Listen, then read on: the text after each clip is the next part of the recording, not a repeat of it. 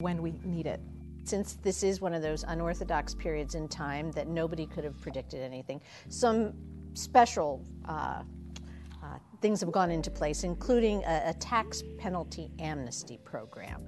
It is a program that will be lasting through December 17, and it allows any business doing business within the City of Los Angeles that should, whether they're registered or not, to essentially come clean and pay for any back taxes that they owe, including principal and interest, and in exchange, the city will waive all penalties associated with those delinquent accounts. During the time of the pandemic, when it's been really difficult for businesses that are struggling, to allow for an opportunity to reduce that burden on them. You can submit an application online, you can call us, contact us, and our tax and permit enforcement staff are happy to help. Do you, at the Office of Finance, offer a payment program of any kind? We do. So as part of the tax penalty amnesty program, we offer an installment plan. Okay. And so our billing unit would be able to structure a payment plan that works for both the taxpayer and also ensures that those taxes are collected before the end of the fiscal year.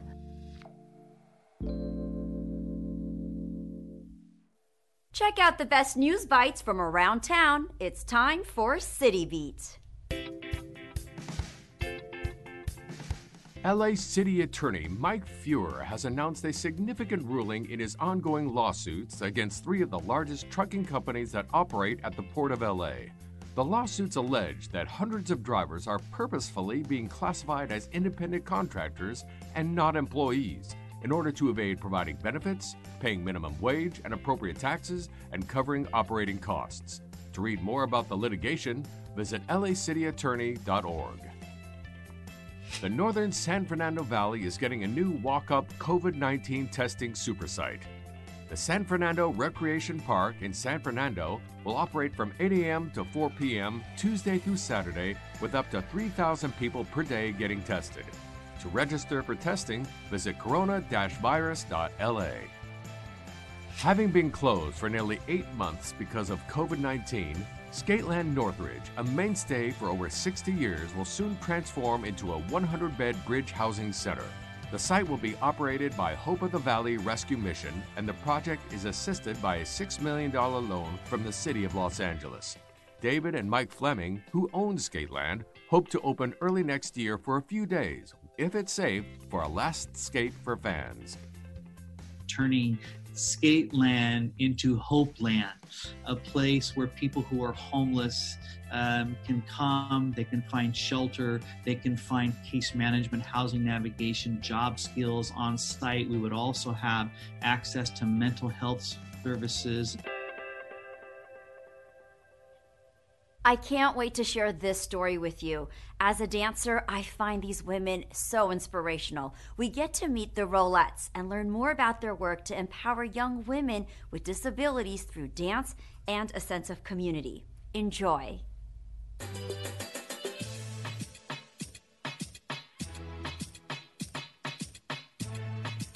Choreographer Martha Graham said, "Dance is the hidden language of the soul."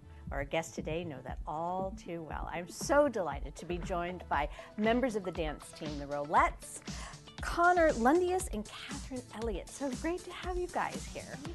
All right, straight off the bat, dance team, the Rolettes. What is it and what do you guys do? We are a dance team made up of women with disabilities, women in wheelchairs, and our main mission is to empower other women and girls with disabilities to live boundlessly and shift perspective through dance.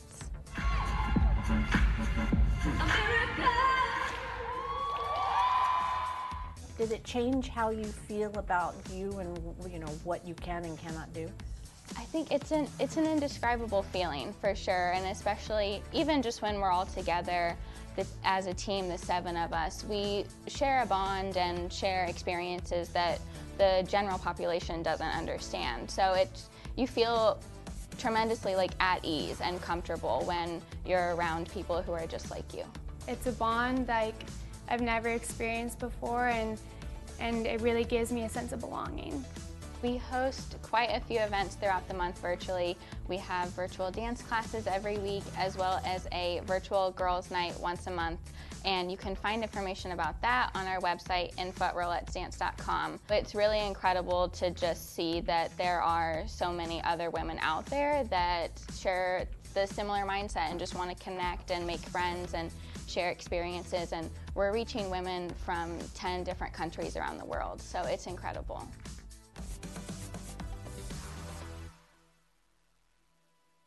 This week, we also got the pleasure of chatting with Susan Burton from A New Way of Life Reentry Project. Susan's story is truly what I love most about the soul of Los Angeles.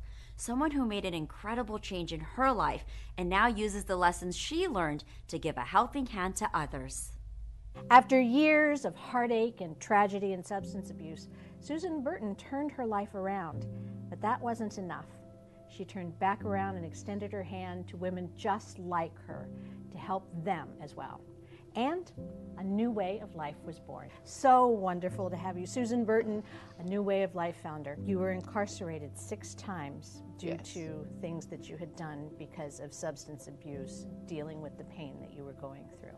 I feel my incarceration was the effects of our society not being willing or able to deal with substance use, with the drug problems in our nation. It did become, for me, a sort of hopeless cycle of in and out, in and out, in and out, and asking for help, not knowing what type of help I needed. We have a kind, loving, comfortable environment for women to come to when they're released from prison. A place for them, a place for their children. But now we have social workers in place. We have a therapist on staff. We have attorneys to help them to get their children back. We have a legal department. We have leadership development, because I believe that when what all that the women have been through, you go through that, you have some leadership skills. And so we support them to become leaders of their community, leaders of their household, leaders, and use their voice for good, use their vote for good. If someone wants to get more information, please, you can visit us at anewwayoflife.org. In our feature story, Joe Buscaino is a lifelong resident of Council District 15, and the vibe of the Port communities runs deep in his DNA. I got to sit down with the council member at Dodger Stadium to talk about his work for the community in the time of a pandemic. Councilman Joe Buscaino, welcome to our show. Thanks, Rasha. Look at us. Here we are. What a dream, right? Amazing. So much history. You've had your own history here. In 1992, the San Pedro High baseball team, which I was a part of, we played on this field and won the city championship. This year, there's been so much that we've been through. So I want to talk about COVID first. It's something that's affected all of us across the Southland, and it continues to affect us. But your district already in April had rolled out some programs to help residents. Could you tell us about those programs and if they're still in effect? Of course. I'm proud that in my district, our team had to come together and find a way to feed the most vulnerable, our seniors and disabled residents. We launched a food program that helped stimulate the economy by helping support our small businesses, our restaurants. We fed 1,000 people every week for 7 weeks in a row, 4 days a week. And it was important for us, again, to help our local restaurants and feed those who needed us the most. We also worked with the private sector and were able to bring in $500,000 and provide grocery cards, and we distribute them throughout the district. But I'm also proud that we were the first to house 100 homeless individuals at the Sunrise Hotel in downtown San Pedro. It was what we know it today now as the Project Room Key.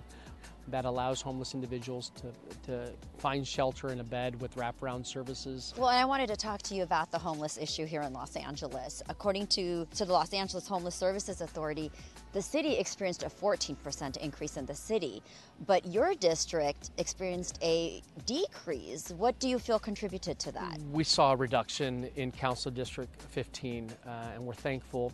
We're thankful for the residents in my district who said yes to solutions.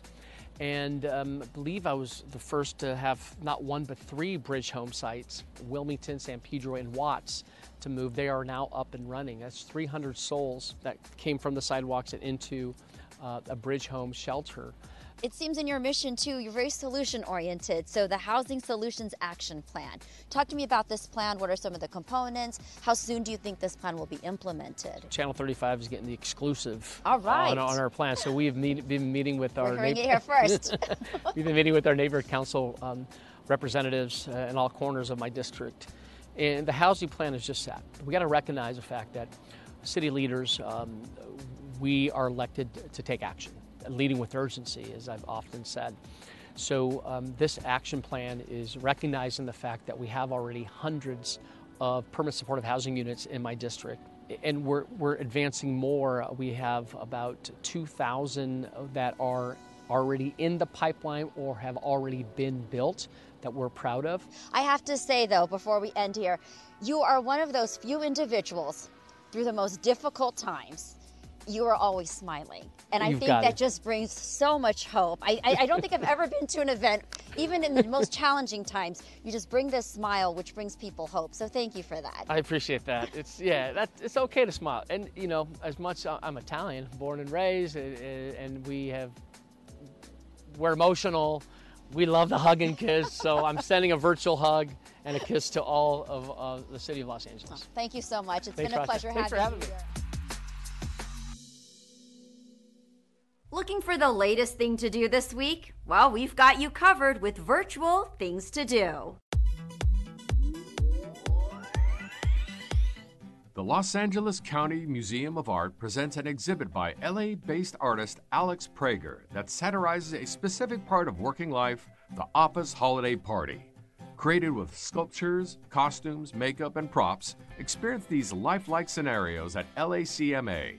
Visit Alex Prager. Farewell Work Holiday Parties, now through January 3rd at the Smith Welcome Plaza, 10 a.m. to 10 p.m. daily.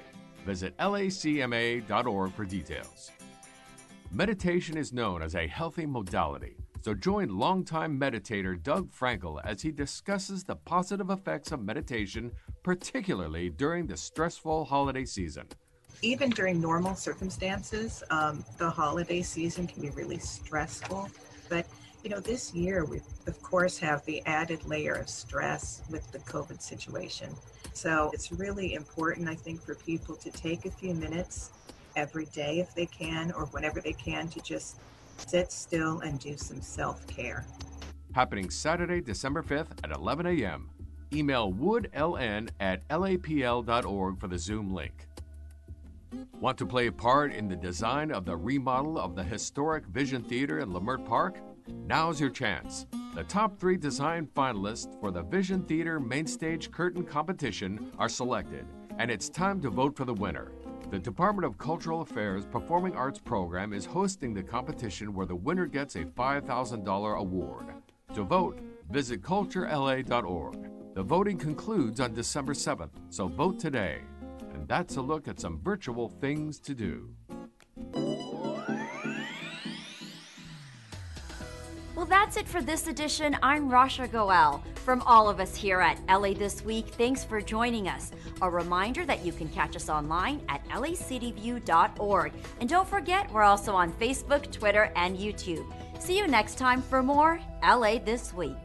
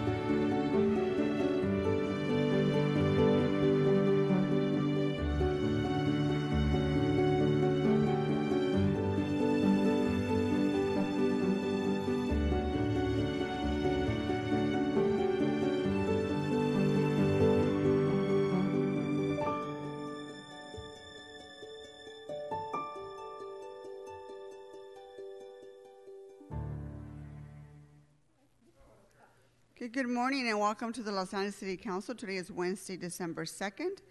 I'm Nuri Martinez, the President of the City Council. Madam Clerk, can you please call the roll?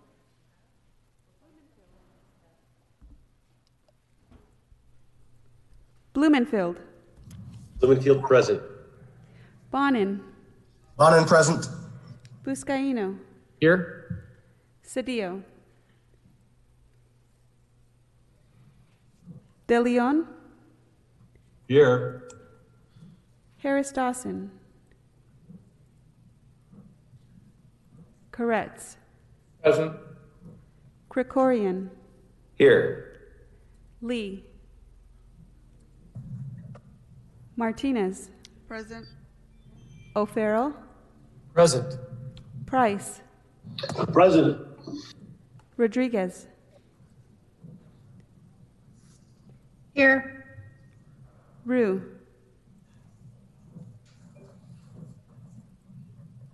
Wesson. Wesson is here. 11 members present and a quorum, Madam President.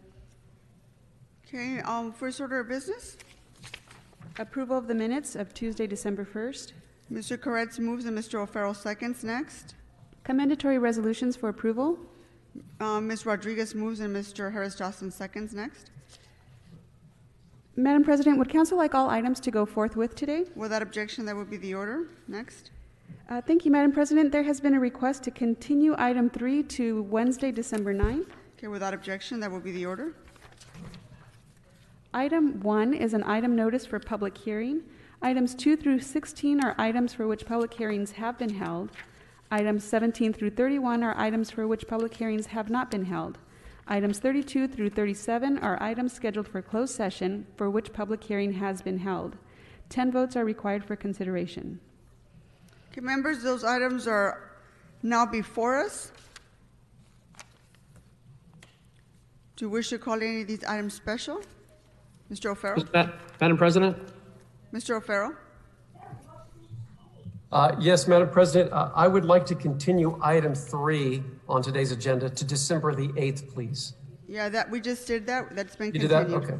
I thought I heard a different agenda item. Thank you.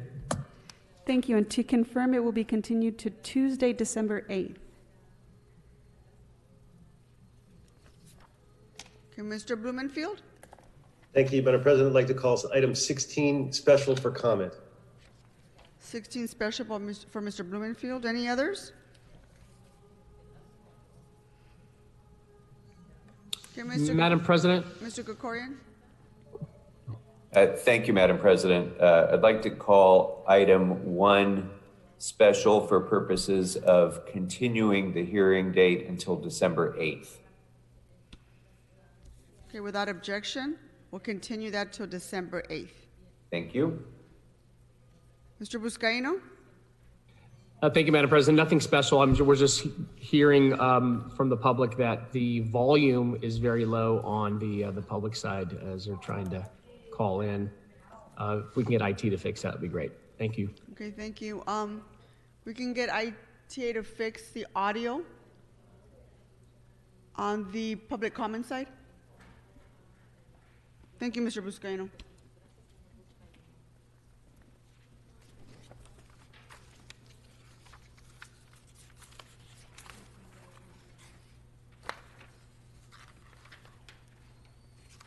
Okay, Madam Clerk, what items are available to vote on?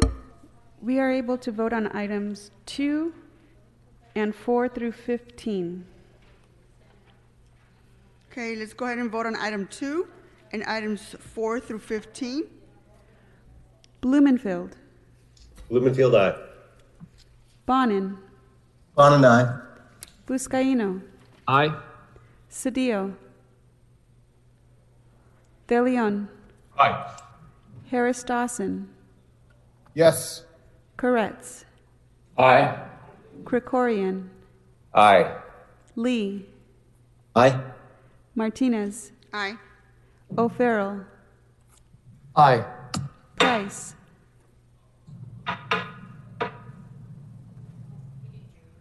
Price. Aye. Rodriguez. Aye. Rue. Wesson. Aye. 13 ayes. These items are adopted. Okay, at this time, let's go ahead and move on to public comment. Let me make sure that the audio has been fixed. Can you give me an update, please?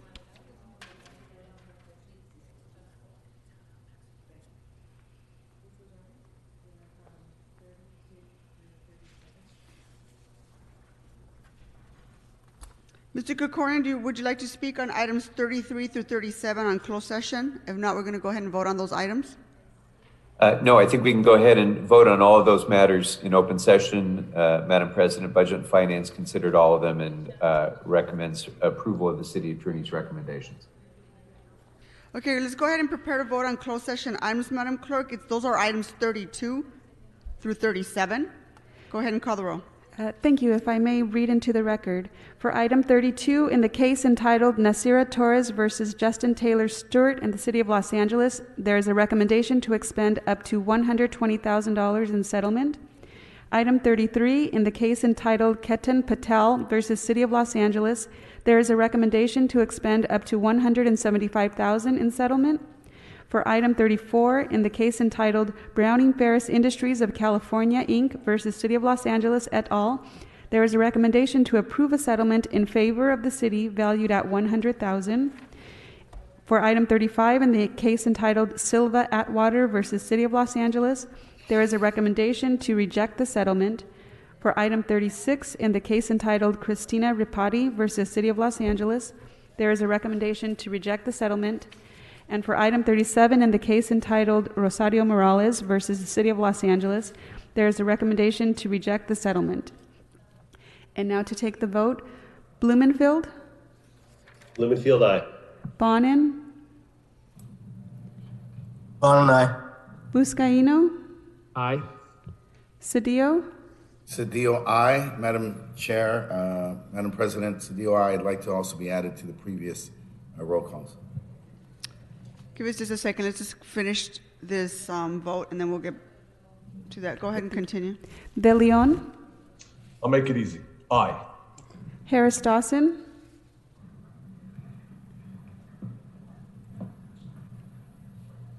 Yes. Koretz? Aye. Krikorian? Aye. Lee? Aye. Martinez? Aye. O'Farrell? Aye. Price? Aye. Rodriguez? Aye. Rue? Wesson? Aye. 14 ayes. These items are adopted. Okay, Mr. Cedillo would like to be recorded as a yes vote for the previous items. Okay. And for the record, those previous items are 2, 4 through 15, and Mr. Cedillo will be recorded as an aye, so that would be 14 ayes. Thank you, Madam President. Thank you. Madam President, sorry. Yes, Mr. Buscaino. I'd like to change my vote on item 36 as a no vote, though I don't think it's going to impact the outcome. What item is that? 36, ma'am. Okay, let's go ahead and record as no vote for Mr. Buscaino on item 36. Thank you.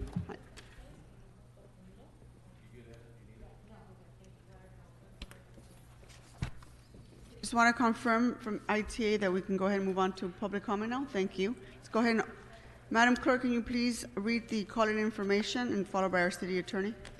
Thank you. As indicated on today's agenda, members of the public wishing to offer public comment should call 669-254-5252 and use meeting ID number 160-535-8466 and then press pound.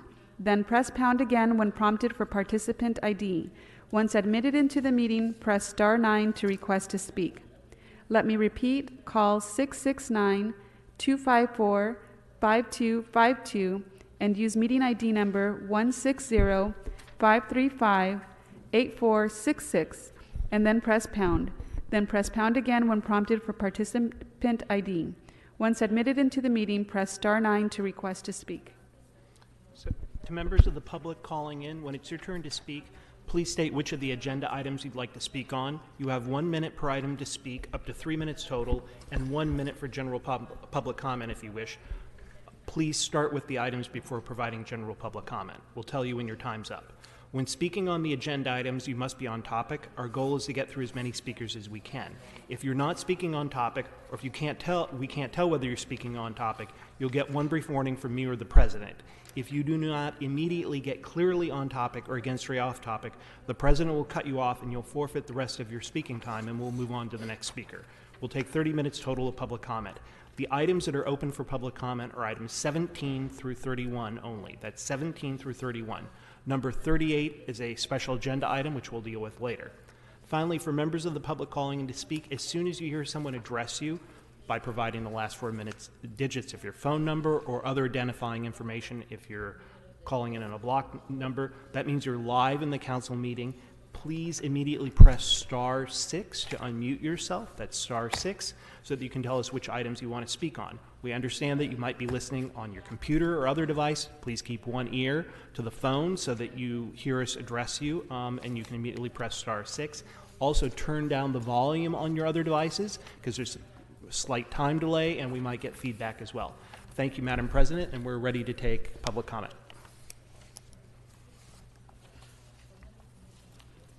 Caller with the phone number ending in 0899, please press star 6.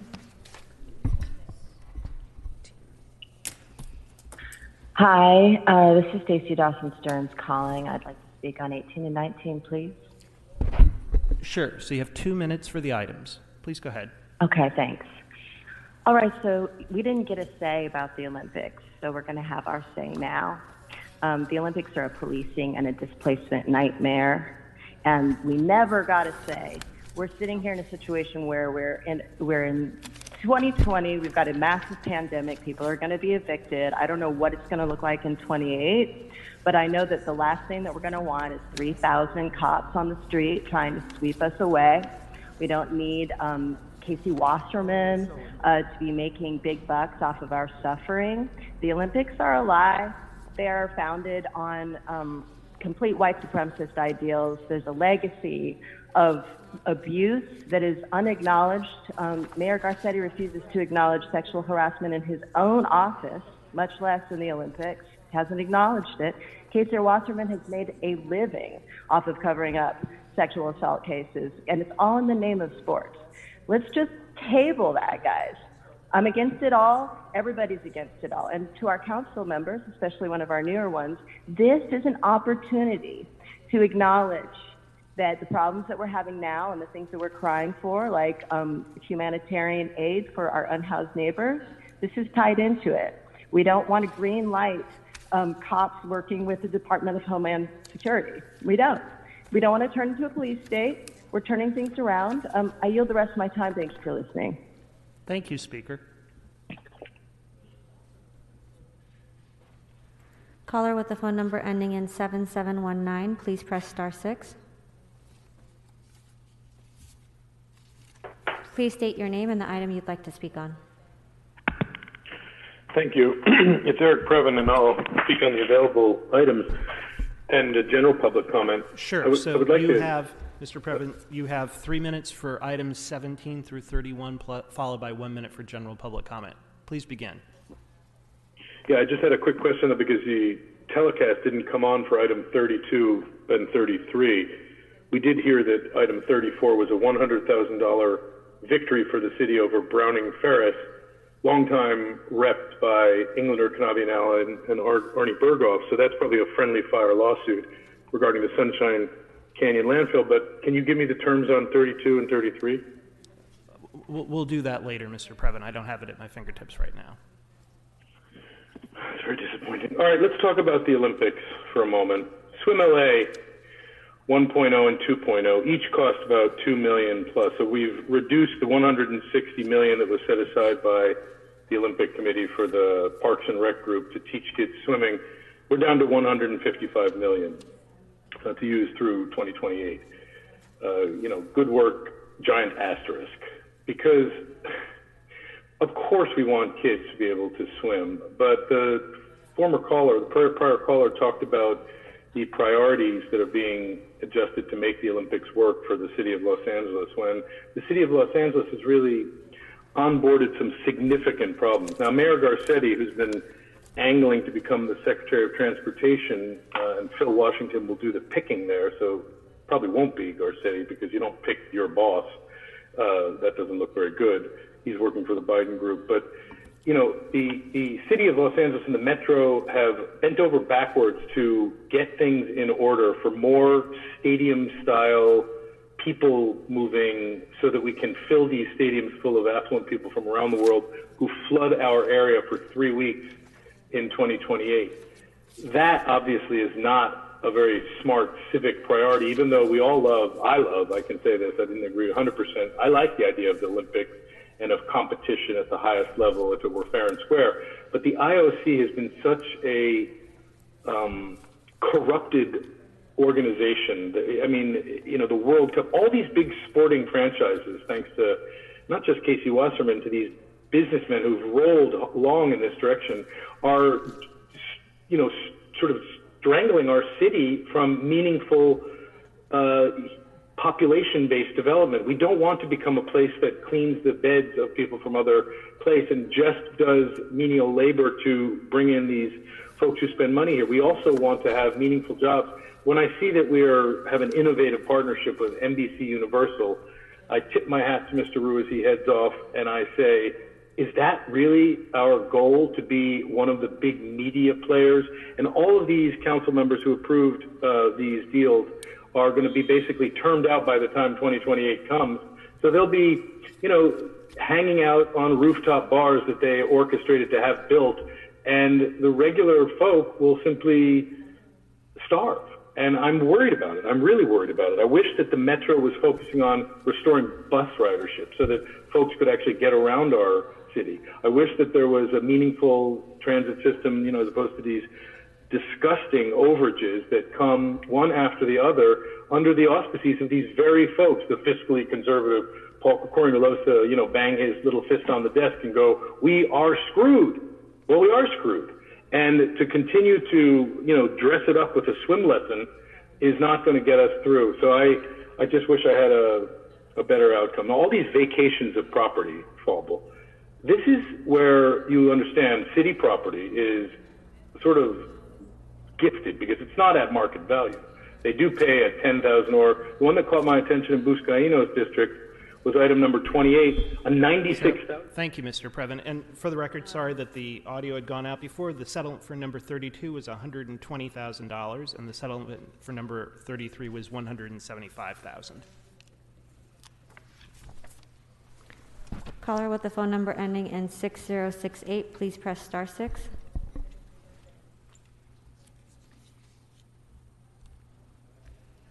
Caller with the phone number ending in 6068, please press *6. Please state your name and the item you'd like to speak on.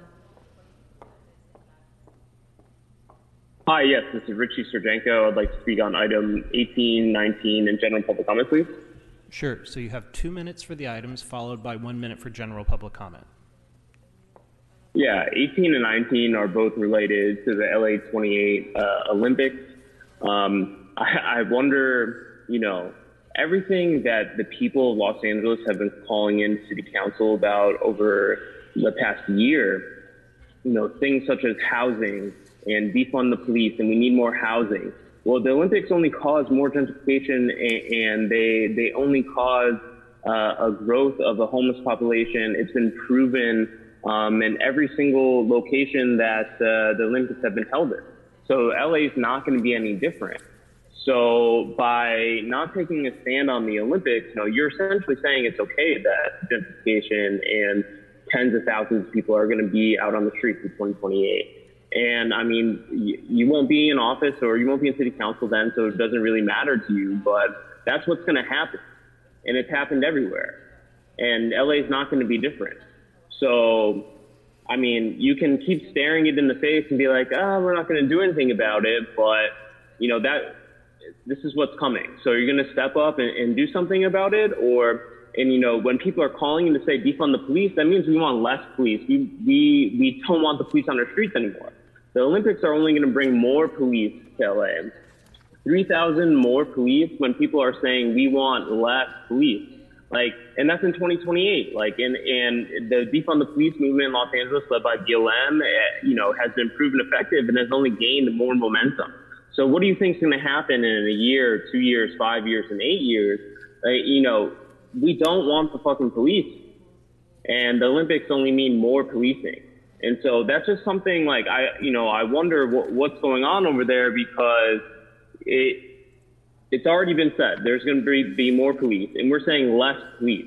How can you justify that by bringing the So you have general public comment if you wish, Speaker. General public comment. I mean, I think it was pretty despicable for anyone that voted for Joe Bucket's item 33 yesterday to continue sweeps in San Pedro. Joe, I heard you correct my pronunciation of it yesterday. I'm still going to come tear down that flag off your house. But I think all the city council members that voted in favor of item 33 yesterday, like, you know, so you all are okay with going against CDC guidelines for sweeps? And, you know, we're in a pandemic. This is when people need shelter. We need to fill the rooms agreed to under Project Roomkey. You know, this is something that I can't believe is really going on. Like, we don't have enough housing for people in Los Angeles that you want to continue sweeps in the middle of the pandemic. And when we know one of the most important things to keeping people safe from COVID is shelter. And how can the unshelter shelter in place? Thank you, Speaker. Caller with the phone number ending in 4208, please press *6. Please state your name and the item you'd like to speak on. Yeah, I'd like to speak on item 18 and general public comment. Sure, you have 1 minute for each. Please go ahead. Yeah, I think it's interesting that, you know, we're still talking about the Olympics, and, you know, some of you aren't going to be around the horseshoe at that point. Very few of you, actually. But we're going to be looking back at those photos of when you had your oversized scissors and golden shovels and all that kind of crap. And we're going to see a bunch of people that are now indicted or in jail, like Mitch Englander, like Jose Huizar, maybe Councilmember Wesson. I don't know. We just always think of the IOC as a very corrupt, flawed organization, and the response has been, "Oh, LA's done it before, and you know we'll do it." Right. You're not. You've proven that you are the epitome of the swamp. There's no way to do this right here, and we shouldn't be wasting money on this shit. I want to just address something that came up earlier, and that was the issue purportedly of low volume. Let me be clear, there was no audio other than the hold music until you started to read off the closed session items. This is something we've complained about for months, and now only when we got Big Patty from the harbor complaining to Joey Buckets do we get you to take it mildly seriously. You know, we can look across the board at how you've handled public comment, how the council president has failed to establish any regular rules here. Months ago, you added this whole *6 thing when our 4 numbers get called out. That's nowhere on the fucking agenda. So it just makes no sense the way you've handled this. There's no veiled attempt to even uphold the Brown Act. It's all pretty pathetic. And on that note, Councilmember Rue, I've been trying to lay off you a little bit since I know you're a little bruised up, but bro, you haven't filed any of your door hangers, flyers, or lit mailers, anything that you sent out in the last 2 weeks of the campaign.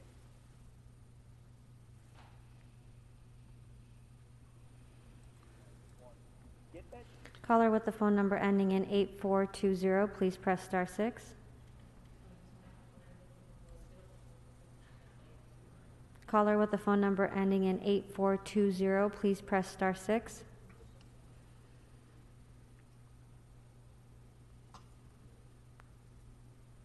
Caller with the phone number ending in 8420, please press *6.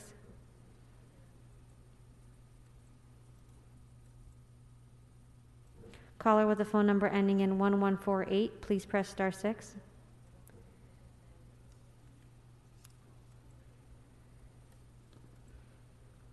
Caller with the phone number ending in 1148, please press star 6.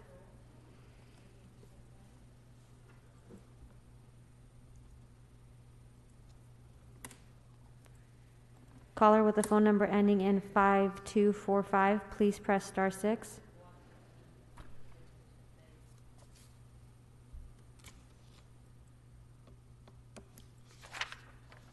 Caller with the phone number ending in 5245, please press star 6. Please state your name and the item you'd like to speak on. I'd like to speak on all available items and general public comment. Sure. So you have 3 minutes for items 17 through 31 and 1 minute for general public comment. Please begin. Yeah. Yes, thank you.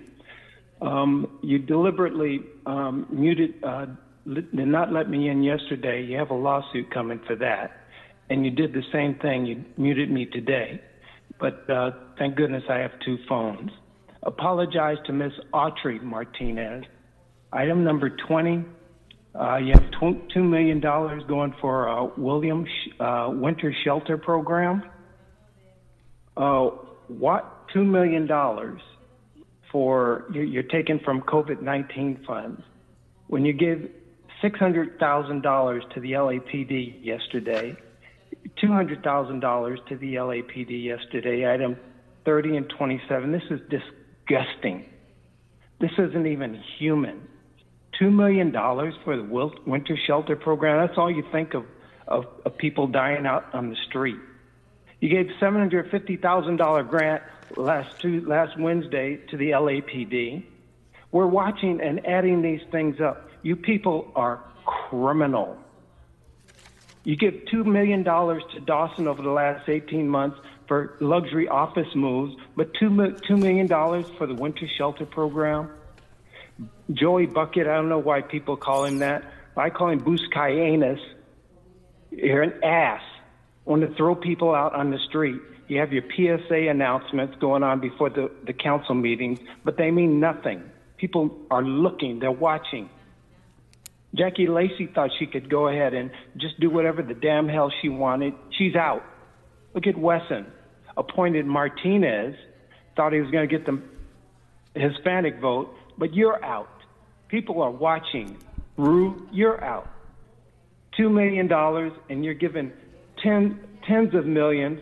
Krikorian withdrew item number 1, $12 million for some improvement of educational facility. This is a vote trading. All votes public are yes votes, vote swaps. It's illegal. It guarantees all city councilmen like Buscayenas yesterday and his sweeps of the homeless, just shoot them. Why don't we? Will be voted yes. So can we get back on the items more? Can we get back on the items, Speaker? Yeah, item number 18, the Olympics. Yes, more gentrification, especially coming from our communities, the black community, with Dawson, who is the gentrifier in chief. You're not putting any money into the people. Okay. People are sick and tired. You can go into general public comment if you want, Speaker. Thank you, sir.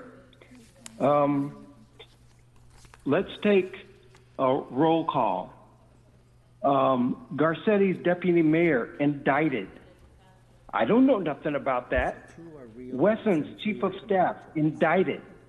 Wesson, I don't know anything about that. Englander, councilman, indicted. John Lee with his get it wet John Lee with his backdating checks with Englander on his way to indictment. Jose Huizar indicted. Price investigated. You people are just the lowest of the low, and the people are understanding it. People, the only way to get these people out is to vote them all out. Bonin was the only decent person yesterday, voted no on Buscayenos kicking the the shelter, kicking the homeless into the street. You are.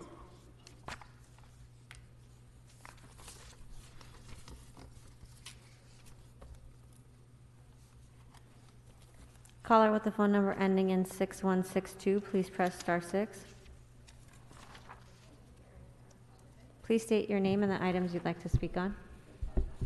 My name is Jim Alger. I'd like to speak on public comment, Sure. general public comment. Sure. You have a minute. Please go ahead. If I could take 1 second to say hello to Nuri Martinez. It's been a while since we worked together in the Senate office, and congratulations. I haven't spoken to her since she took her position here. But my reason for the call today is I'm responding to public comments made by a city council member publicly calling for the closure of Whiteman Airport. Whiteman Airport was built on a farm in 1946. Los Angeles allowed the land to be developed, eventually coming right up to the fence line, and now complains that an aircraft crashed near homes. Whiteman is one of the last homes for over 500 small aircraft, averaging over 300 flight operations a day. These aircraft have been pushed from Van Nuys and Burbank Airport jet traffic. Whiteman is home to flight schools, aircraft maintenance, and dozens of certified flight instructors serving the underprivileged communities of the San Fernando Valley. Whiteman is home to Senior Squadron 35, Cadet Squadron 137, and Los Angeles County Group 1 of the Civil Air Patrol, an auxiliary department of the United States Air Force that serves the city and county of Los Angeles for everything from locating downed aircraft to assistance after an earthquake. Sadly, it was a Civil Air Patrol aircraft that actually crashed on final approach. Thank you, Speaker. Sir, can you please state your name one more time? I'm sorry? Can you please state your name one more time? It was Jim Alger, and if I could have 10 more seconds, I just want to read my final paragraph. Sorry, sir, your time is up.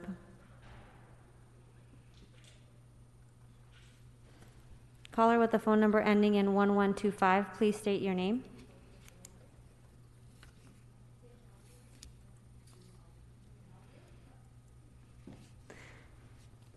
Caller with the phone number ending with 1125, please press *6.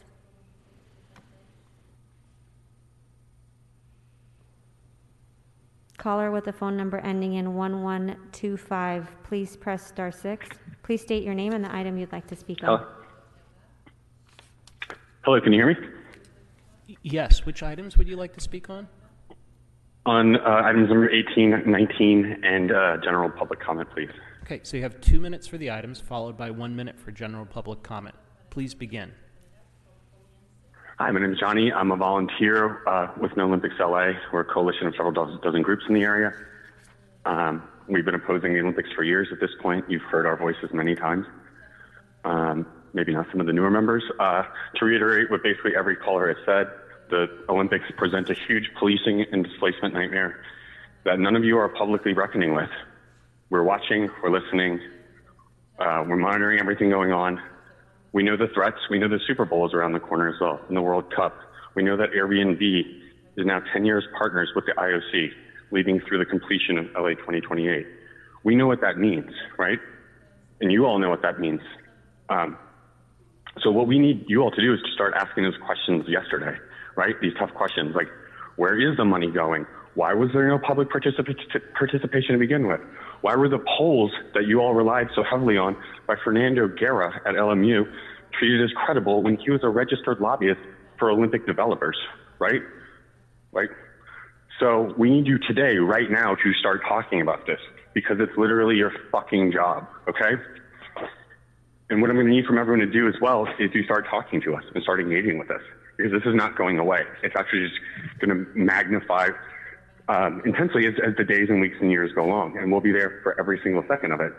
So with that said, I'd like to leave you with a story that happened in 2018 when we were paying a ton of attention to this bid, when the 180 survivors of Larry Nassar, an Olympic doctor, specifically called out Eric Garcetti and LA 28 bid chief Casey Wasserman for their lack of accountability with that issue. How dare you talk about youth sports in our city when we all know that the IOC and the Olympic shell systems and youth sports systems are insanely abusive? And you can go on to You have general not public mentioned that comment once. if you wish, Speaker. You can go to general Okay. public if you want. Okay. So generally speaking, this is an issue that will come up and be threaded through every single choice and every single vote as things go through, from transit to disability to accessibility to housing, homelessness, policing, security, and all the money that's attached to that. And today, you're planning on punting. The project was rubber stamped over 3.5 years ago, and the bid was around for 2 to 3 years before that. It's been basically 6 years of this process, and none of y'all have made a single concrete decision about anything or been transparent in any facet, right? So that's the grace period or whatever, but like right now, you have to start talking about it today, right? That's it. I yield my time. Thank you, Speaker.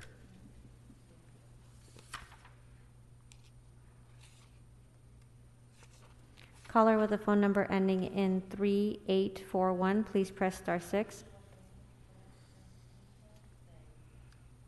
Please state your name and the item you'd like to speak on. Hi, my name is Dana Gomez. I'd like to speak on items 18, 19, and public comment. Sure. So you have 2 minutes for the items, followed by 1 minute for general public comment. Please begin. Cool. So I actually want to start off with a little history lesson because it seems like y'all are completely out of touch with the type of impact that an Olympic plan can have in LA. And I'm reading from a book that was published in the Minnesota Press by Dr. Damien M. Sojourner. And it goes like this. The 1984 Olympic Games in Los Angeles, as a pivotal point in the development of heavily militarized LAPD and the intensification of brutal punitive enclosure upon Black communities, against the backdrop of the Cold War and the conjured threat of the USSR, in conjunction with the events that unfolded at the 1972 Munich Games, LA city officials and the LAPD successfully lobbied the federal government to provide funding to expand the LAPD workforce and attain some of the most sophisticated military weaponry on the face of the planet. However, after the games were over, the LAPD did not move to return its arsenal or scale back its labor force. The threat was merely changed from an outside terrorist force to a domestic force, the hyper-violent, drug-peddling, gun-toting Black criminal. I bring this up because the Olympics would create a policing and displacement nightmare. Shame on y'all for thinking that we need, as being on Tangva land, that we need the Olympics in the middle of a pandemic. Herb, although you lost your re-election, I want to remind you that when Melina Abdullah endorsed you and you used your political advertisement with that endorsement, you are still part of this community and you will be held responsible if you don't speak up on Olympics. Harris Dawson, stop using community policing for policing.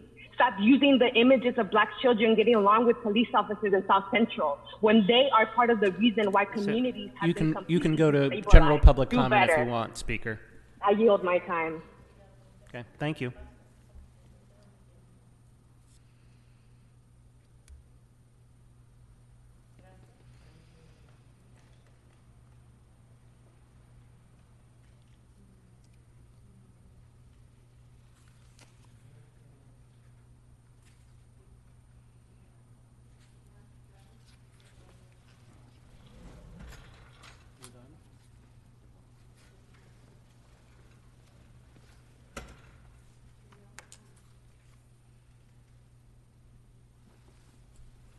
Caller with a phone number ending in 7226, please press star 6.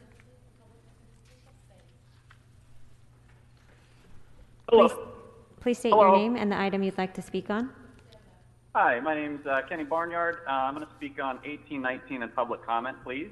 So you have 2 minutes for the items, followed by 1 minute for general public comment. Please begin. Great. Yeah, I'd just like to do a little signal boost for the last caller. Anyone that's interested in how the 1984 LA Olympics directly caused the 1992 LA riot can Google LA Olympics riot. It's an article in The Nation. Pretty much talks about all the things people are talking about today. But yeah, I also wanted to talk about how we're going to pay for this when it eventually goes over budget. The Tokyo Olympics are about $30 to $40 billion over budget. And I was just wondering how we're going to pay for that when that happens. I imagine that the taxpayers will be on the hook and not Casey Wasserman or his billionaire buddies. Casey Wasserman's worth about $400 million bucks. I make $40K a year.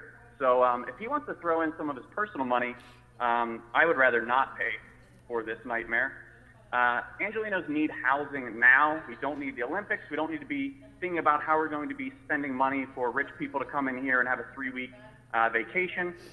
4 people in LA are dying every day because they don't have housing. So spending money on these reduced swimming lessons will do nothing to confront this housing crisis. LA is evicting people from vacant, taxpayer-owned homes the day before Thanksgiving. So don't talk about caring about kids or reduced swimming lessons when cops are dragging 10-year-old children out into the cold before the holidays. We don't want 3,000 more cops in our city over-policing poor people, black people, and brown Angelenos so that rich folks can come here and have a good time for 3 weeks. Also want to lift up that there is so much abuse involved with the Olympics. All of the children, the sexually abused children, the survivors of Larry Nassar, called on Los Angeles to put this partnership on hold. Why are we not listening to people that have been harmed by this event that you're trying to bring? You can go into general public comment if you wish, Speaker. No one but rich people in Los Angeles. So Google LA Olympics riots at the Nation article. I yield my time. Thank you, Speaker. Okay, members, that concludes general public comment and public comment on this today's agenda. So we're going to go ahead and just prepare to vote, Madam Clerk, on items 17 through 31. Thank go ahead you. And call the roll. Blumenfield, Blumenfield, aye. Bonin, Bonin, aye. Buscaino, Aye. Cedillo, Aye. De Leon, Aye. Harris Dawson,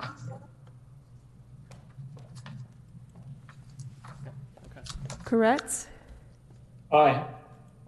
Krikorian, Aye. Lee, Aye. Martinez, Aye. O'Farrell, Aye. Price, Aye. Rodriguez, Aye. Rue, Aye. Wesson,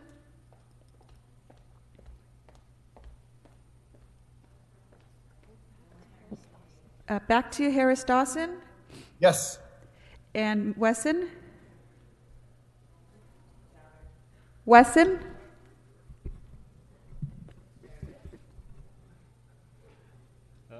Councilmember Wesson. Aye.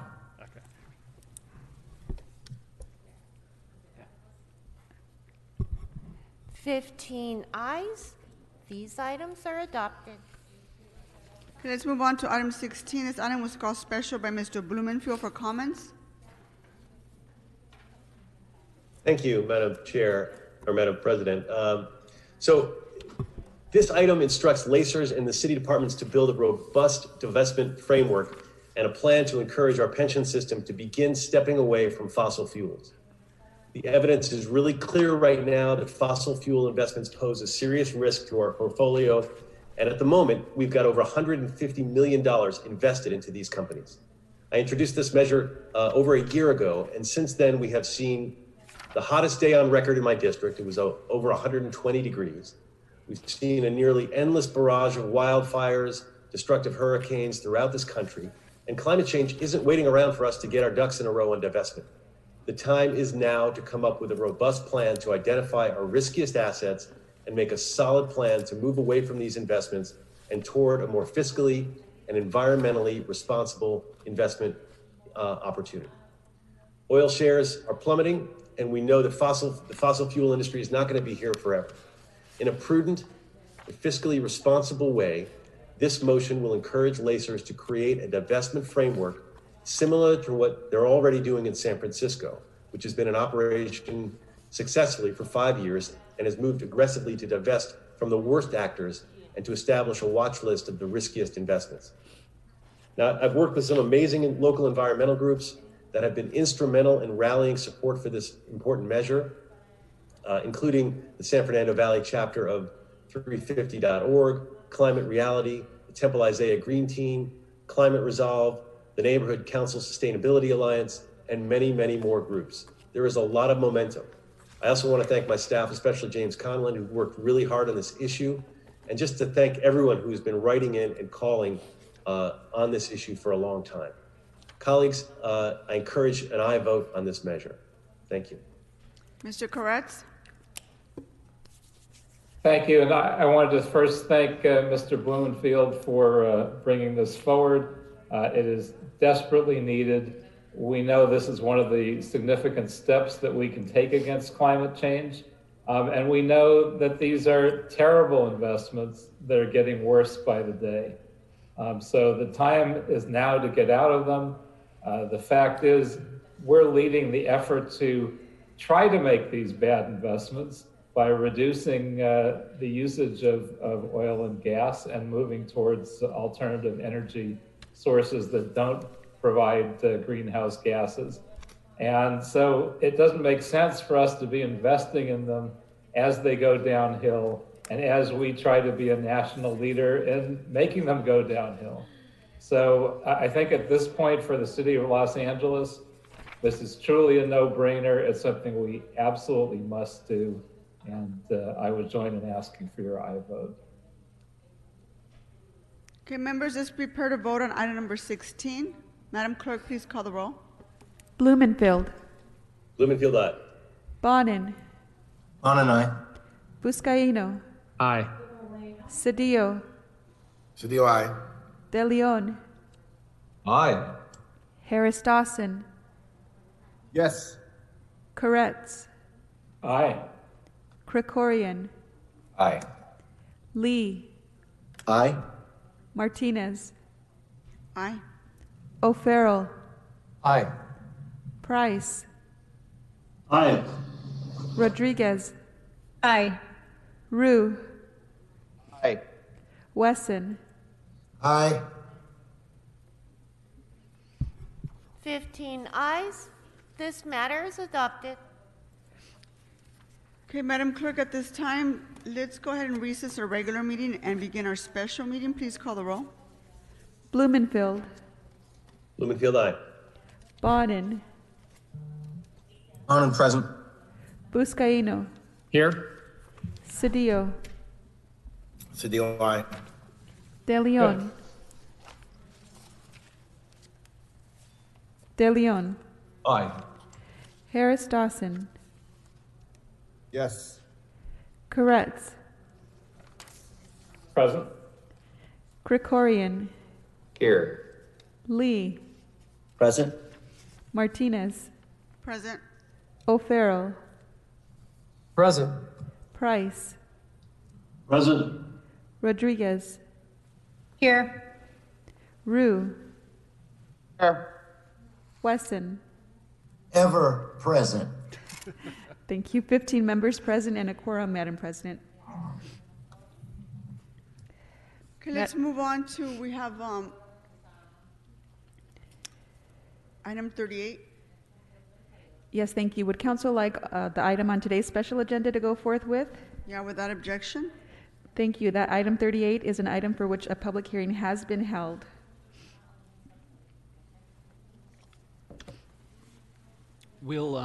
We should take public comment in any case, however. Okay, let's go ahead and open the phone lines. Let me just read out the information one more time. So, as indicated on the agenda, members of the public wishing to offer public comment on item 38 only should call 669-254-5252. That's 669-254-5252 and use meeting ID number 160-535-8466. That's 160-535-8466, and then press pound, and press pound again when prompted for participant ID. Once admitted into the meeting, press *9 to request to speak. Once you hear someone identify you by the last 4 digits of your phone number or other identifying information, if you're calling in using a block number, That means you're the person ready to speak. Please press *6 right away to unmute yourself. The only item that you can speak on is item 38. Not anything else, not general public comment. And we'll tell you when your time's up, and we'll take up to 10 minutes of public comment on this, if we have that many speakers. Caller with the phone number ending in 5540, please press *6. Please state your name and the item you'd like to speak on.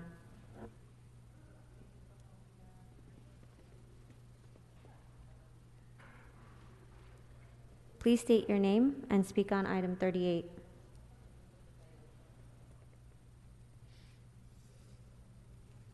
Watkins, on behalf of the applicant for the Promenade 2035 project. Please go ahead. This is Cindy Sterrett from Latham on behalf of the applicant for the Promenade 2035 project, which will transform an existing shopping center into a mixed-use sustainable project consistent with the vision of the Warner Center 2035 specific plan. With the leadership of Councilmember Blumenfield, we voluntarily included 10% affordable housing. We appreciated the unanimous approval by the City Planning Commission and Plum's unanimous recommendation that the CEQA appeal should be denied, and the supplemental EIR and staff's recommendations to deny the CEQA appeals should be adopted. This is an important project for the district. It has hundreds of supporters, and we look forward as we plan for the recovery from COVID-19 to wonderful projects like this for the future, and we ask that the council approve the staff recommendation, the Plum recommendation, the commission recommendation, and move forward. Thank you very much. Thank you, Speaker.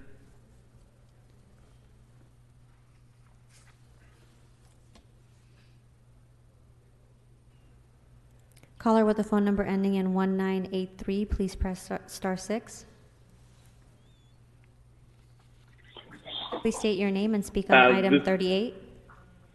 Yeah, hi. Good morning. My name is Stuart Waldman. I'm president of the Valley Industry and Commerce Association, VICA. VICA fully supports the Westfield Promenade project as it will help elevate the economic vitality and stability of the San Fernando Valley and its residents at a time when it is desperately needed. With almost 2 million people, we deserve our own entertainment center instead of always having to drive to downtown or the West Side for events. Repurposing the old Promenade Mall into an innovative new green urban center is a smart idea that will generate thousands of new jobs for years to come and offer much needed amenities in the Warner Center.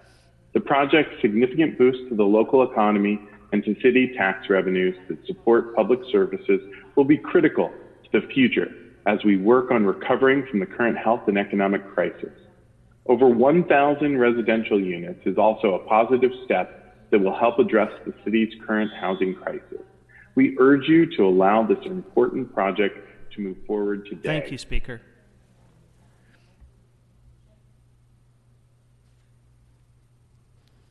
Caller with the phone number ending in 8420, please press *6.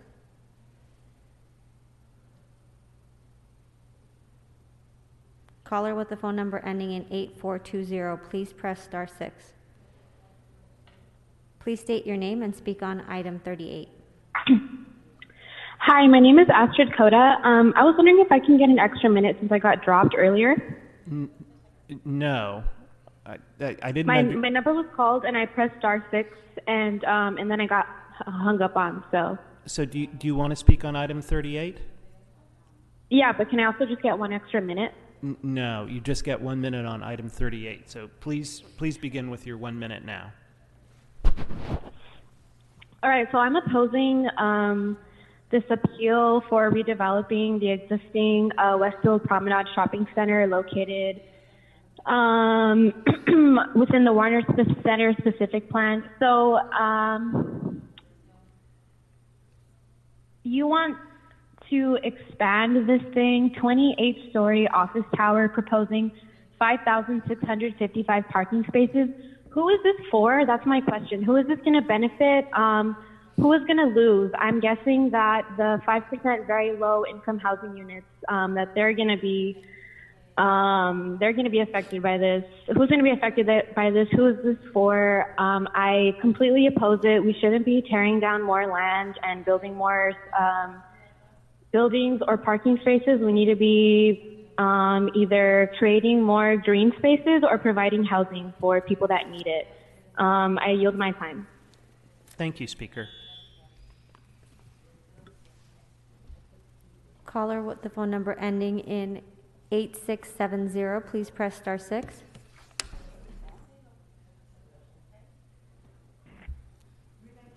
Please state your name and speak on item 38. Hi, my name is Luis Porras. I'm the business agent with Local 761. I'm a proud member of Plumbers Union 761. Approving the Westfield Promenade project sends a strong message that Los Angeles may be hurting right now, but we need to rebuild and come back strong. This project represents $1 billion investment in our future and will create more than 19,000 jobs. That's correct, 19,000 jobs. We need this.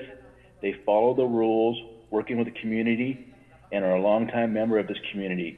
We need this project, and we need to send a message to our other longtime businesses in the city to invest and start planning for our recovery. Let's send a hopeful message to every worker out there that this is a temporary setback and our great city will come back strong. Council, thank you for your time. Thank you, Speaker.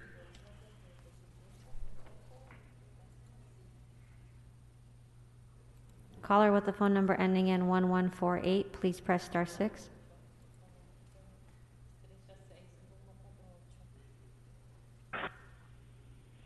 Please state your name and speak on item number 38. Yes, item number 38. I'm surprised you didn't mute me again. Item number 38 is a huge development. It's going to pass because LA City Council, doesn't matter what proposal, doesn't matter how bad it is, it's going to pass because LA City Council vote trades or vote swaps 100% yes votes. This project is huge and the public should scrutinize it in very, very close detail. It doesn't matter how much gentrification or how much damage it is to the public. You're going to overlook it unless we police you. Just like the Crenshaw Mall, Dawson does not support the community and the community-owned investment.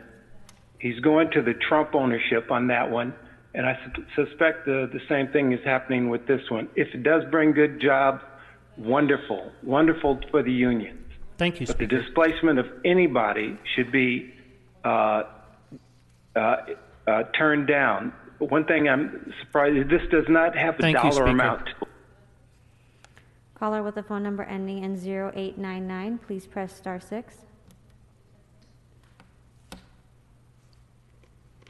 Please state your name and speak on item number 38. Hi, this is Stacey Dustin Stern speaking on 38. I just want to lift up here some stuff that really gets bypassed here when we're talking about very low income units. I want to point out that all low income units, all affordable housing units expire, those designations expire after 50 years. So when we're looking at the future of our city and we're like, oh great, let's put 5% very low income housing units. Maybe a generation can grow up there, maybe 2, until they're put out on the street again. And I also want to lift up that workforce housing is an industry term. It's not protected by law anywhere. And so this is a developer practice. I also want to lift up the fact that your constant decisions to kind of grant these sort of overriding considerations or like waivers of having to go through applications for variances that you do on almost every big ass development because you have great relationships with lobbyists that work for these LLCs. You do this and then that just bypasses any kind of public hearing. So someone's like, oh yeah, by the way, we're just gonna like.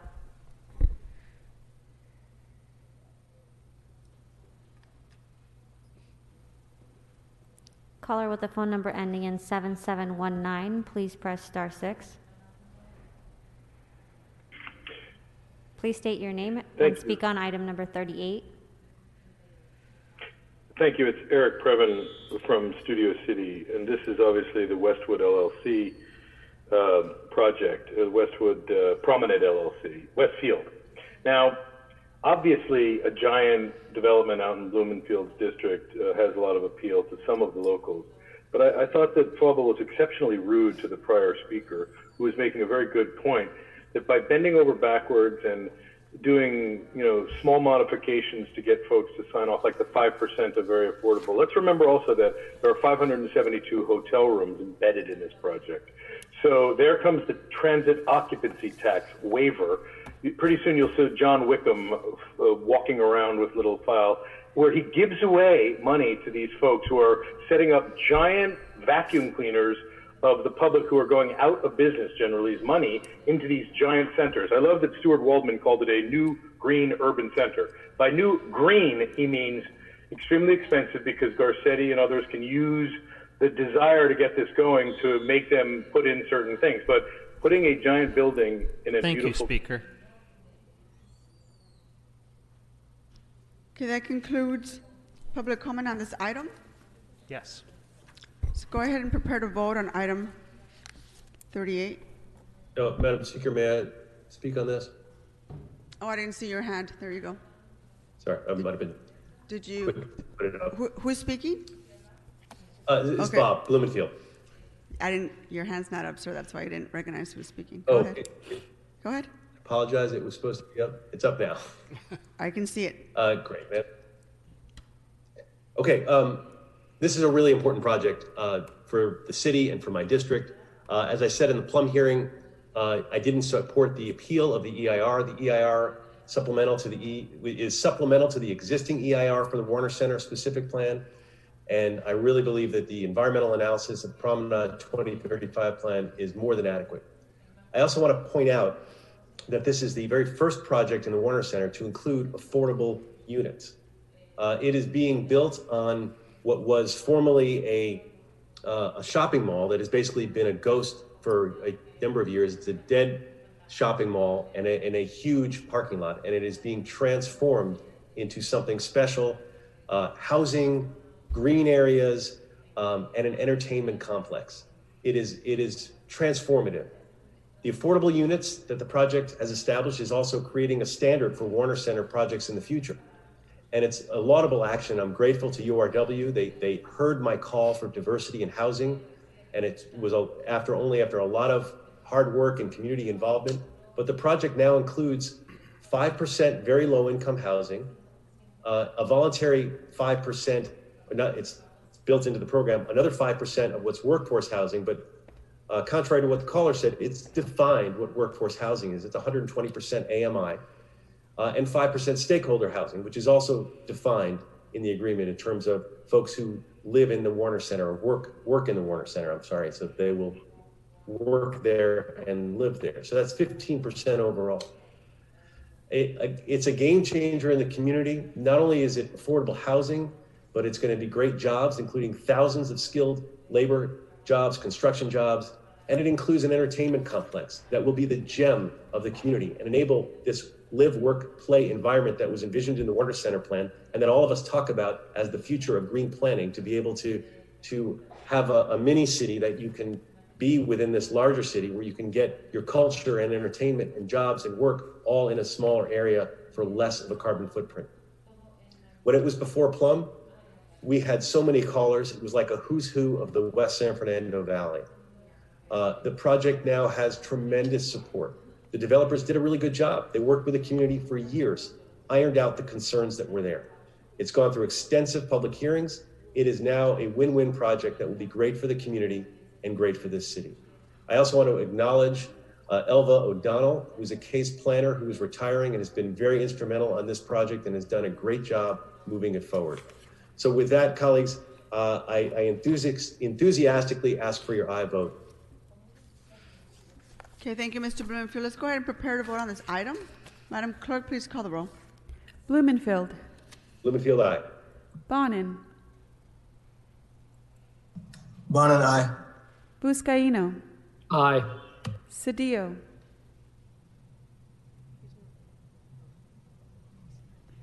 DeLeon. Aye. Harris Dawson. Yes. Koretz. Aye. Krikorian, Aye. Lee, Aye. Martinez, Aye. O'Farrell, Aye. Price, Aye. Rodriguez, Enthusiastic aye. Rue, Aye. Wesson, Aye. 14 ayes. This item is adopted.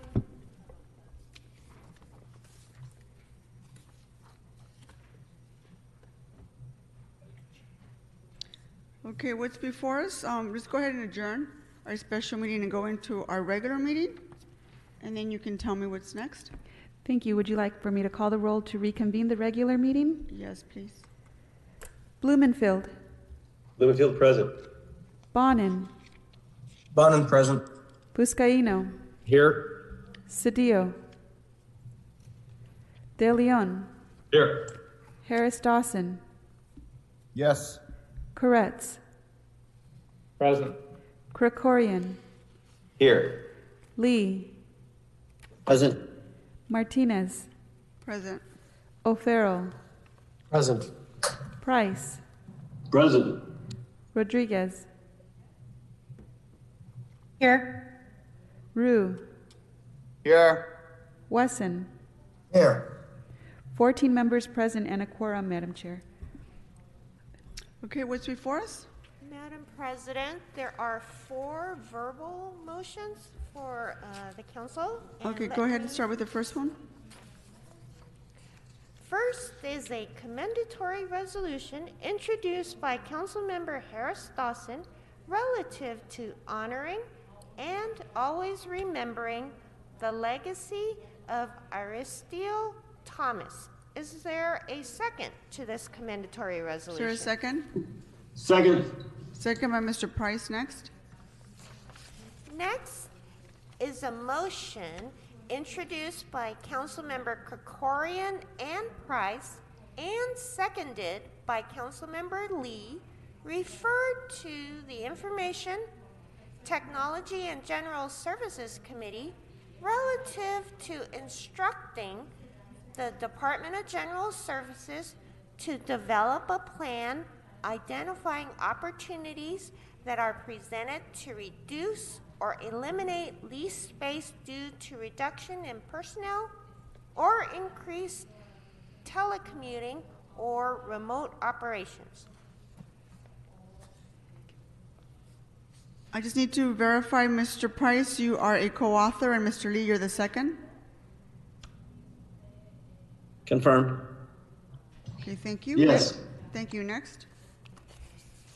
Next is a motion introduced by Councilmember Krikorian and Councilmember Harris Dawson and second by Councilmember Lee, referred to the Information Technology and General Services Committee relative to instructing the Information Technology Agency in concert with the City Administrative Officer to coordinate with IT staff throughout city departments to review contracts, services, and systems in active use throughout the city and identify where there may be duplications or redundancies and identify opportunities to consolidate contracts and services within ITA to realize savings and operational efficiencies.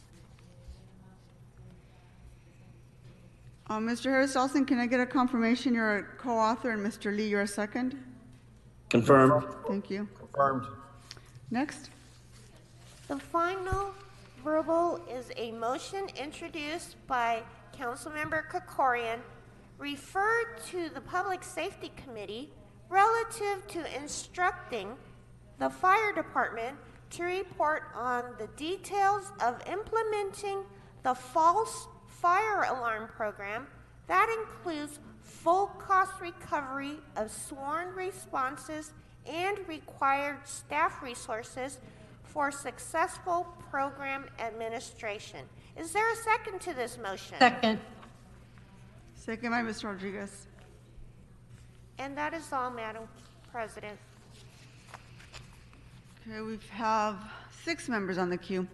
Mr. Rue? President, I move that $1,500 from the AB 1290 Fund number 3053P, account number 281204, CD4 Redevelopment Project Services, be transferred appropriated to the Cultural Affairs Fund number 480-30, revenue source 5301, reimbursement from other funds, for a community holiday event hosted at the Barnesdale Gallery in December 2019.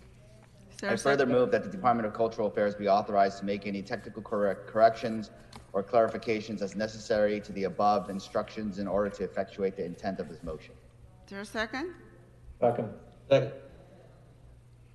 I couldn't hear who seconded. Mr. Price? Thank you. Correct, second. Oh, Mr. Koretz. Mr. Wu, do you have any others? That's it. Thank you. Mr. Bonin? Thank you, Madam President. Just one. I therefore move that the City Council, in accordance with LAMC Section 62.132, approve the street banner program promoting Venice Boulevard in downtown Mar Vista as a City of Los Angeles non-event street banner program for the period of November 2020 through November 2022, and the Council approve the content of the street banner design as attached to the documents provided to the clerk. Thank you. Is there a second? Second by Mr. Buscaino. Mr. Buscaino? Thank you, Madam President. 2 motions and a commendatory resolution.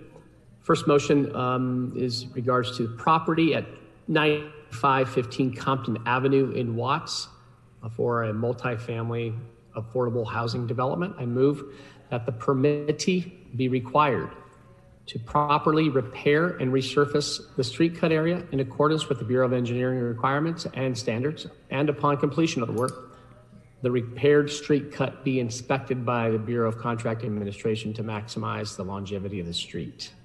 Is there a second? Second. Second by Mr. Blumenfield. Next, Mr. Buscaino. Thank you. I move that the Bureau of Engineering be authorized to issue a revocable permit to Charles Wheeler, subject to satisfaction of the conditions for issuing such permit, to allow for the installation.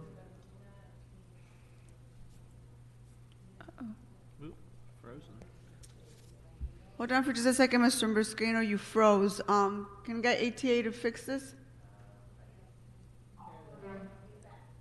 Mr. Buscaino, I need you to start again because we had an internet connection issue. So Okay. go ahead and start the second one more time. Sure. Hold on, I'm still on. The move that the Bureau of Engineering be authorized to issue a revocable permit to Charles Wheeler, subject to satisfaction of the conditions for issuing such permit, to allow for the installation of fencing within the public right-of-way at 25322 South McCoy Avenue as part of the McCoy 255 Community Housing Development. A second? Please. Second. Thank you. Second by Mr. Krikorian. And lastly, a commendatory resolution for our friend Dr. Richard Vladovic. After 50 plus years serving in the educational field that has been marked by selflessness and commitment, wherein he is led by example with kindness and immeasurable skill. So let it be resolved that by the adoption of this resolution, the LA City Council hereby commends Dr. Richard A. Vladovic for his exceptional service to the residents of Los Angeles, congratulates him on his professional accomplishments, and extends best wishes for a well-deserved retirement. Correct, second. Thank you. There's a second by Mr. Mr. Koretz. Is that That's the it. last one, Mr. Buscaino? That's it. Thank you, Madam President, members. Thank you. Ms. Rodriguez? Yes, thank you. I have a resolution that reads, now therefore be it resolved with the concurrence of the mayor that the adoption of this resolution, the City of Los Angeles includes in its 2019-2020 federal legislative program opposition to any administrative action by the Trump administration to privatize Fannie Mae and Freddie Mac, and support for any legislative or administrative action that provides for debt forgiveness and restructuring loan programs for lending institutions to provide relief for homeowners and commercial real estate loans. Second. Second by Mr. Blumenfield. Any others, Ms. Rodriguez? That's it. Mr. Koretz? Oh, thank you, Madam Chair and Madam President. The moving clause of my motion is, I therefore move that the Department of Neighborhood Empowerment, the city attorney, and any other relevant department recognize an extended elected term of office for current Westside Neighborhood Council board members, and that their in-person selection town hall be delayed until it is safe to do so in Los Angeles, no later than March 2022. Second. Second by Mr. Blumenfield. Mr. Koretz, you have another motion? No, that's it. Thank Okay. you, Madam President. Thank you. Mr. Lee? Thank you, Madam President. Today, along with Councilmember Blumenfield, a commendatory resolution for someone who's been a good friend to the West Valley and to the entire city. He's retiring. Mr. Ken Feruzman, that many of you know, is retiring, and we just like to send him off with this. Ken didn't always give you the answer you wanted, but he always gave you he always got back to you with that answer. So therefore be it resolved that by adoption of this resolution, the Los Angeles City Council does hereby commend and recognize Ken Feruzman for his 31 years of dedicated and exemplary public service to the people of Los Angeles, and extends to him and his family wishes for good health and happiness as he embarks on his well-earned retirement. And this is seconded by Council Member Rodriguez. Confirmed. Thank you. Been confirmed by And Ms. I Rodriguez. confirm my co-presentation. Blumenfield. And Mr. Blumenfield. Thank you. Any others, Mr. Lee? No, Madam President. Mr. Blumenfield? Great, thank you. This motion deals with the raft or the proliferation of illegal casinos and gambling that has been going on for years, but has been particularly bad in my district and in the San Fernando Valley of late. There's been a lot of high-profile busts of some of these illegal establishments, and it is asking for a report back. The moving clause specifically says, I therefore move that the City Council instruct the Los Angeles Department of Building and Safety, in consultation with the Department of City Planning, Los Angeles Department of Water and Power, and the Los Angeles Police Department, to report back within 60 days on tools that could be adopted to deter and civilly punish the operators of illegal gambling establishments, including but not limited to LADWP shutoffs, certificate of occupancy, holds of revocations, permit prohibitions on the same or related properties, fines, and scorched earth penalties. Second. It's been seconded by Ms. Rodriguez. Any others, Mr. Blumenfield? That's it. Thank you. Okay, thank you. Seeing no other members on the queue, Madam Clerk, what's next? Council has motions for posting and referral. The motions will be, excuse me. Oh, I'm so sorry. Mr. Cedillo, Mr. Cedillo, you have your virtual hand up? Yes, for closing memory. I'm sorry, say that one more time? Yes, I'm waiting to close the memory. Okay. Adjourn and Those are posted and referred. memory. Thank you, Madam Clerk. Members, are there any announcements? Okay, Mr. Wu, is this an announcement or adjourning motion? Announcement, ma'am. Okay, go ahead, Mr. Wu. Thank you, Madam President. And this presentation is bittersweet. Well, I'm incredibly happy for Darrell Powell, that many of you know, and want to send them off with well wishes that we can offer. You know, the city today is losing a dedicated public servant and a genuinely kind person who put his heart into his work, as well as to all the friendships he had with his colleagues. Darrell started with the city service in February 1984 with the city administrative office as a junior administrative assistant. In February 1986, Darrell began working in the office of the legislative analyst, where he served the majority of his time with the city. Darrell performed a number of important duties, including analyzing state and federal legislation and preparing motions and reports for the city council. He also managed the CLA's desk during city council meetings, prepared the staff briefing manuals for new members of the city council, developed the city's policy on naming of communities, and was a member of the mayor's Affirmative Action Task Force and the League of California Cities Welfare Reform Task Force. Most importantly, he has consistently displayed a professional, kind, calm, and friendly demeanor that should be a model for all those who work for our city. At the end of this year, Daryl is retiring from the city after over 35 years of faithful and dedicated service, and I would like to wish Daryl, his wife of over 30 years, Gail, and their children, Daryl, Austin, and Ashley, all the best. And Daryl, I wish we could have done this in person. Here's your proclamation. But from the bottom of my heart, I wish to thank you and commend you for your years of exemplary service to the city and the people of Los Angeles. We wish you success and happiness in all of your future endeavors. Thank you, Daryl. Thank you, Mr. Rue. Any other announcements, members? Adjourning motions, Mr. Cedillo? Yes, Madam Chair. Let me, I'd like to adjourn in the memory of one of the greatest Bruins, one of the greatest Americans, one of the greatest Olympians in the history of our nation. Rayford Johnson attended UCLA because he was inspired by the presence of Ralph Bunche, the Nobel Peace winner, of Jackie Robinson. He was student body president at UCLA. He ran track and field, had historic battles with C.K. Yang. He was the decathlon champion. He son of a Texas farm worker who grew up in the Central Valley in Kingston, California.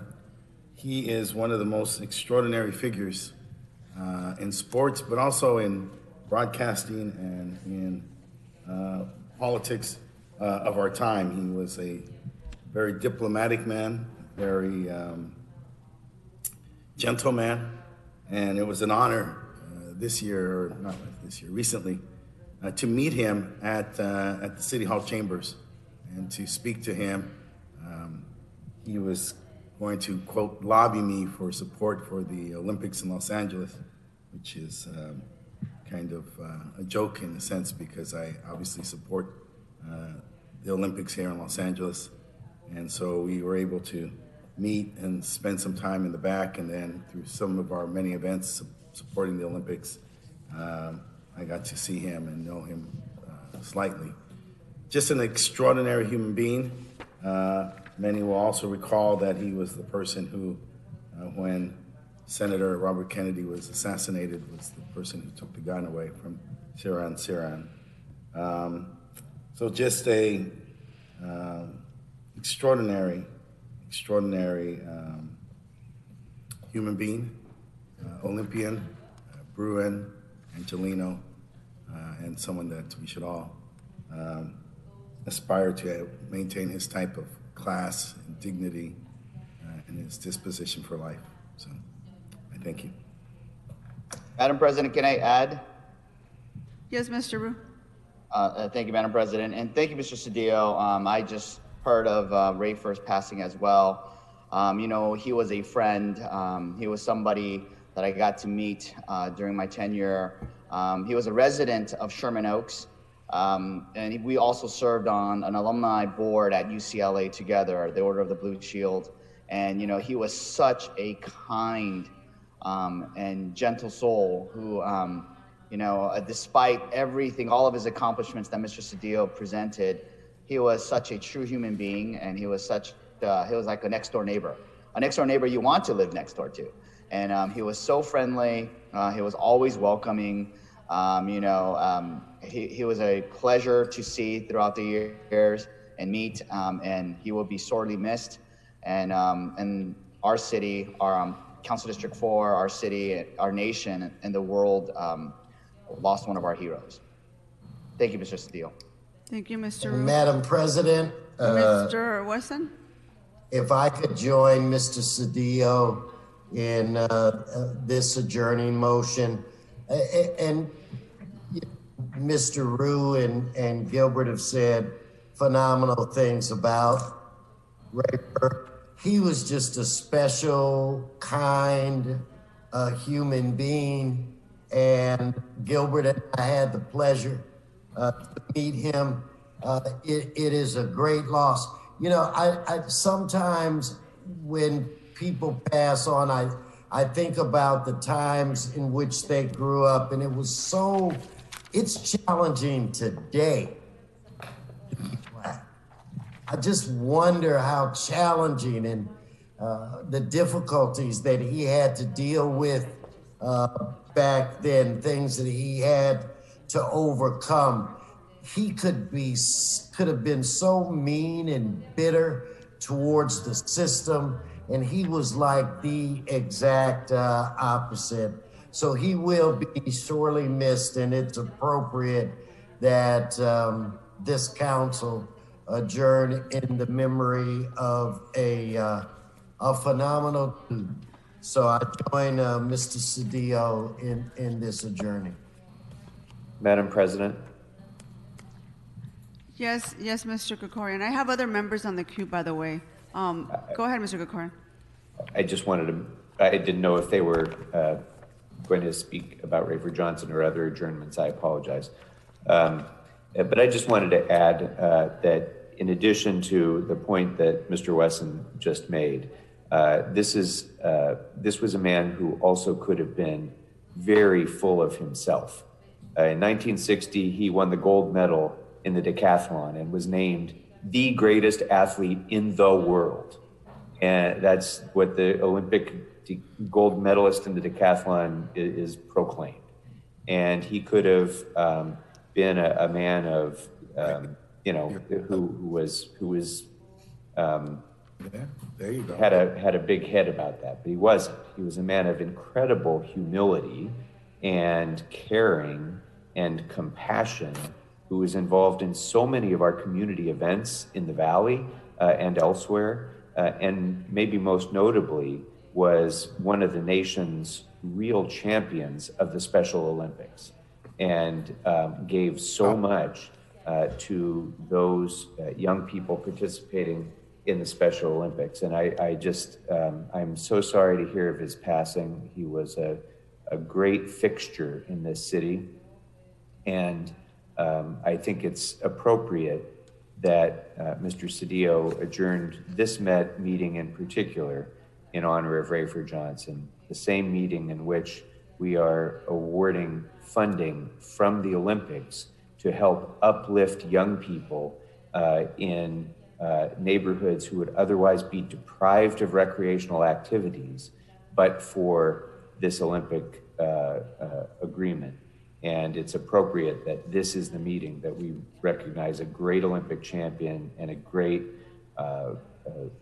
contributor to lifting up people in need throughout our city and throughout the country. Mr. Price?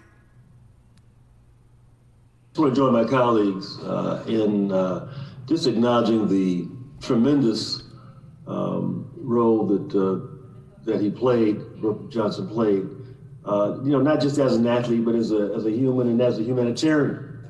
Certainly known all over the world for what he did in athletics, but he was always a universal hero and a Black hero. He was well respected in the Black community whenever he was present, wherever he expressed himself, whenever he was involved, always working to assist those less able to fend for themselves.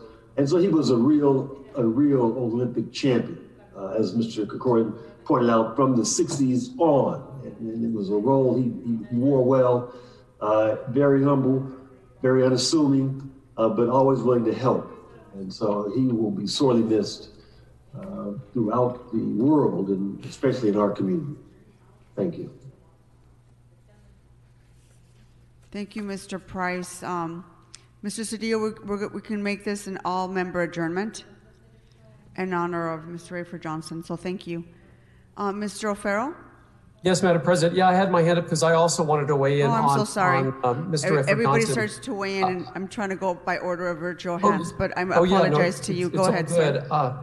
I think it's really important that we all adjourn in his memory, and I want to thank Mr. Cedillo for leaning in and honoring him today, since we won't meet again. And I think it's important that we state with one unified voice that Rayford Johnson represented the best of all of us as Angelenos. He also represented the very best of what the Olympic spirit is all about: faster, higher, stronger. He was a booster of the Olympics. He was a booster of Los Angeles. I doubt the '84 Olympics would have even been in Los Angeles, certainly wouldn't have been as successful as they were without his direct input, without his direct collaboration with Mayor Tom Bradley and his work and his belief in the Olympic movement. And he has so many firsts. He broke the decathlon world record in 1955, going into the Melbourne Olympics, where he was expected to win the gold medal then while in college, and if not for a knee injury, where he still managed to win the silver medal.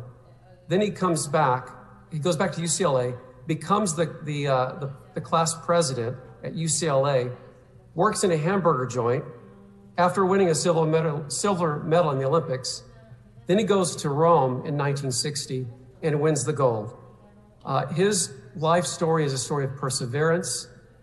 It's a story of living an inspired life, making the most of incredible difficulty, suffering the effects of racism, and transcending all of that, and emerging as a champion in the world. One story that I love, and I see that the LA Times published this in their obituary, is that he went to Moscow during his sports career, I think it was before the Olympics, and competed with then a decathlon champion, Kuznetsov, a Russian. And he competed in Moscow against Kuznetsov. And when he won, the fans stormed the stadium. And Rayford Johnson felt that he was about to be attacked, but instead they lifted him up and feted him in glory and celebrated his win against, and this is in the Soviet Union during the height of the Cold War, and they celebrated this black athlete from the United States, which helped break barriers across the world when this occurred.